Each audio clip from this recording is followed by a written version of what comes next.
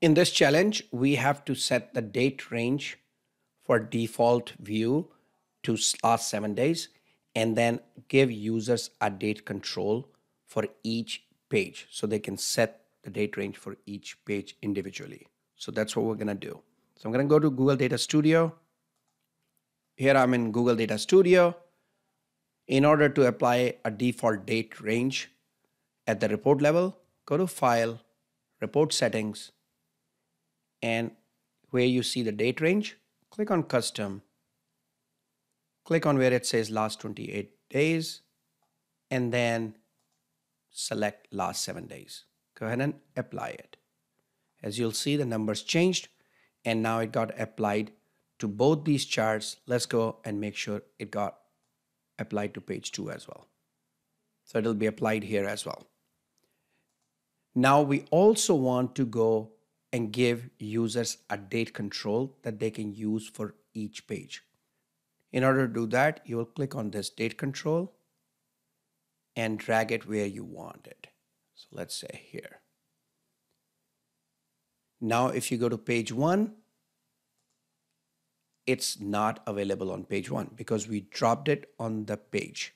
So we have to do that here again. So click on this and drop it. So now both of these pages have a control that is applied to that page.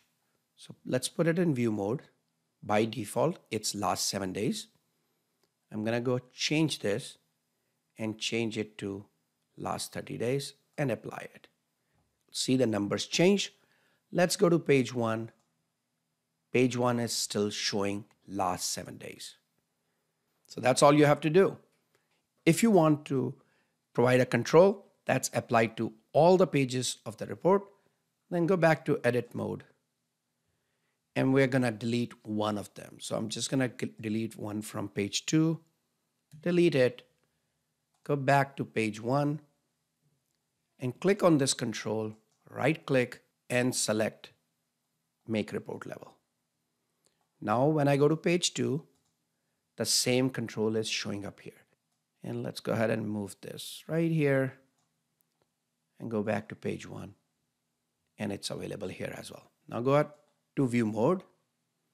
And now let's change this to last 30 days, apply it, go to page 2, and you can see it's last 30 days. That's it. That's how you apply the date control.